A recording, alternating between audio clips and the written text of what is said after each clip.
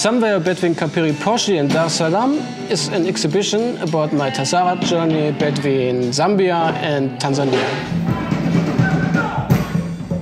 This exhibition is a journey through space and time. I'm a drawer and painter. My drawings capture a piece of time. It is an exhibition about houses, about shops, about living and working. The images are between past and present. A picture of a house shows not only a house. The drawings tell stories about architecture, about changing times and changing fashions. A portrait of a house is like a portrait of a human. It shows the character of the owner. In the exhibition, you can go from one place to another.